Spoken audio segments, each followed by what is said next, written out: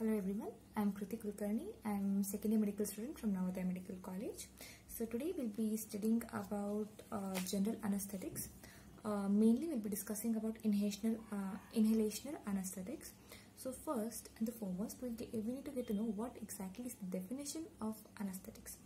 Anesthetics is going to mainly cause loss, reversible or temporary loss of sensation and consciousness. The four cardinal features of an anesthetic is, firstly there will be loss of all the sensations in mainly pain, and then there will be unconsciousness, there will be immobility, and there will be loss of reflexes. And then the next definition we need to know is what is MAC, minimal alveolar concentration. That is the minimum concentration of an anesthetic that is required in the alveoli to cause immobility in a patient at highest pain stimulus, mainly in 50% of the patients. So it is also related to oil gas partition coefficient. Next, let's get to know what exactly are the sites where an anesthetic plays role.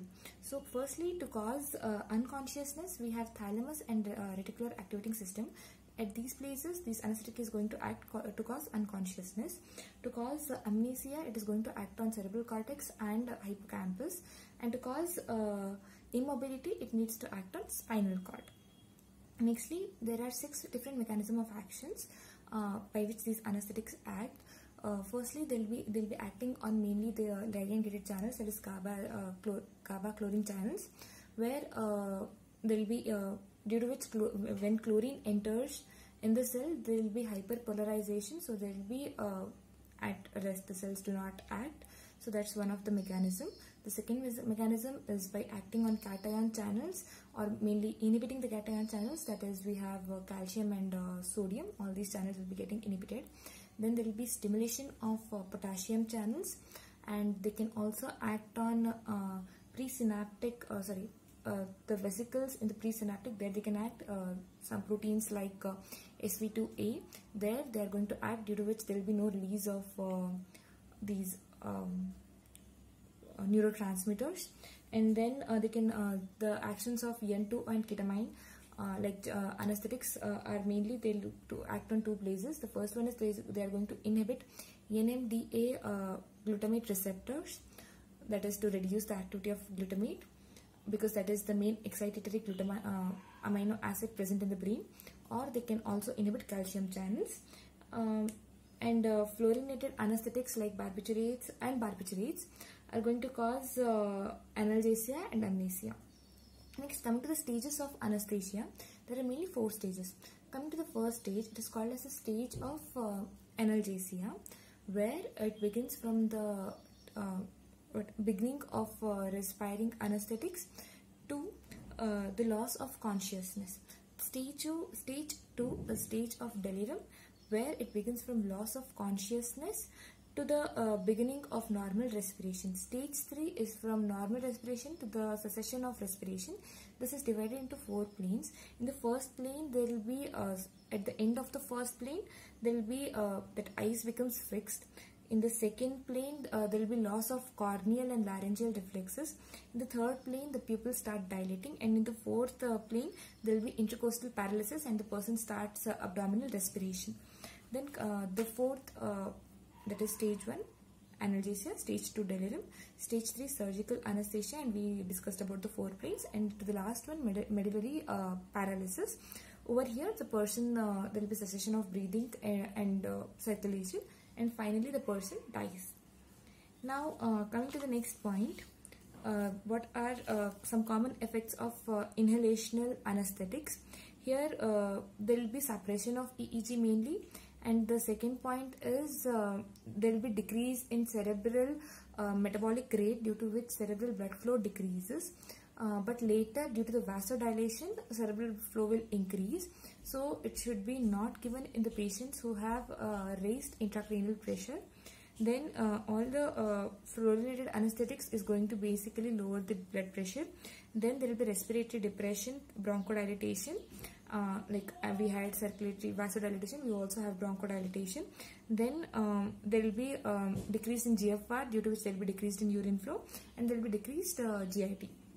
So the 6 points goes like, first one is EEG is going to suppress. The second point is, firstly, metabolic rate decreases, due to which CBF decreases, but then later due to vasodilatation also CBF is going to increase. And the next point is vasodilatation, there is also increase in dilatation of bronchodilation, due to which there is respiratory depression. Then there will be GIT depression, there will be GFR is going to decrease, due to which urine flow is also going to decrease, and they are also going to decrease the blood pressure because of the vasodilatation. Then coming to the pharmacokinetics of inhalational anesthesias. Firstly, the depth of anesthesia depends upon the potency and partial pressure. Potency is nothing but MAC, that is minimal alveolar concentration, and partial pressure. Next, coming to the induction and recovery, that depends upon the rate of change of partial pressure.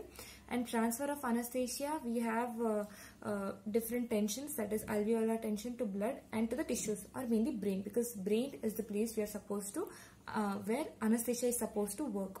Now coming to the different factors that is going to govern partial pressure of anesthesias are, firstly, the partial pressure of anesthesia is going to depend upon the concentration of anesthesia in inspired air.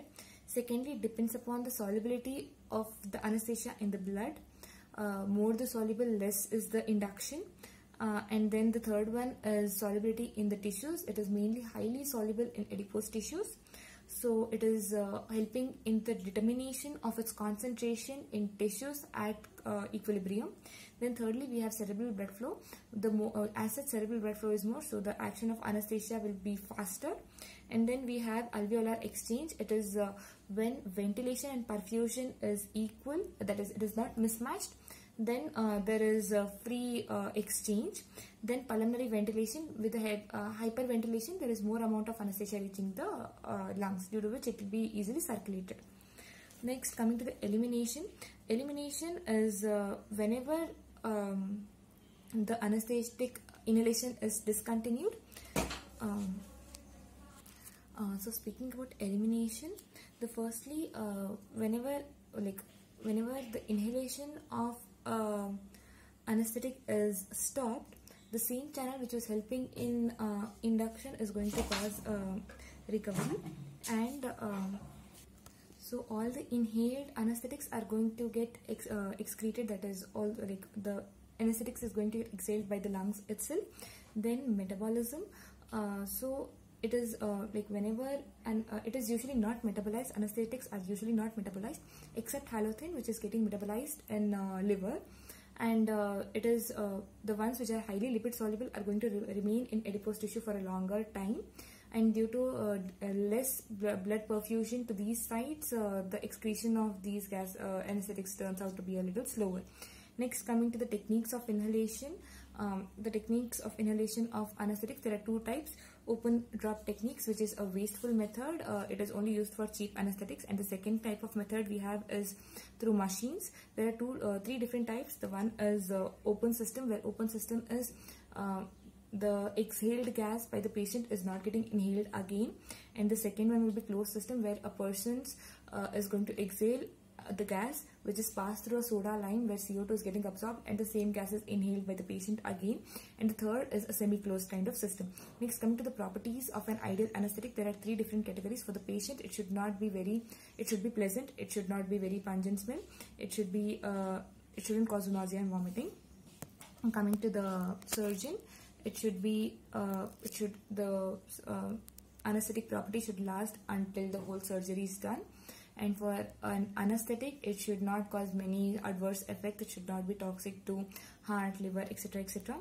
And the margin of safety should be more. Next, coming to different inhalational anesthetics, we have a number of them like N2O, halothane, ether, and iflorane, isoflurane, desflurane, sevoflurane, xenon, etc. So advantages in common we can write, because induction and recovery are based on the same properties. Whenever it is highly inducible, it is also highly recoverable also. So all of these are have good induction and recovery except for ether. Then coming to the disadvantages, it can be based if it is inflammatory or not. Coming to the first one, that is nitrous oxide, it is less expensive, it is good inducible, so hence it is also good recovery we have. It is potent analgesic, but it cannot be given as an anesthetic, so alone. It should be combined with something else also, but on long term, on giving it on a long term use, it can cause impairment in DNA synthesis, and also it can cause bone marrow depression. Next, coming to the ether, the main problem why we don't use ether of late is because it is inflammable. Next, coming to the halothane. Halothane is not a great muscle relaxant, but it is potent, and its status of late it is used, it is not being used, sorry, because it is highly toxic to heart, kidney, etc. So this comes under disadvantage. Then coming to efflorane, isoflurane and all. So mainly isoflurane's disadvantage is that